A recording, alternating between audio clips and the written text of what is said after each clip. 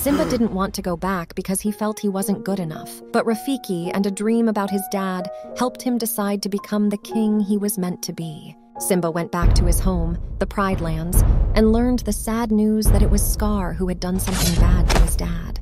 Because Simba was upset, he bravely faced Scar and the hyenas. After winning the battle, he became the Lion King. The story isn't over yet, though.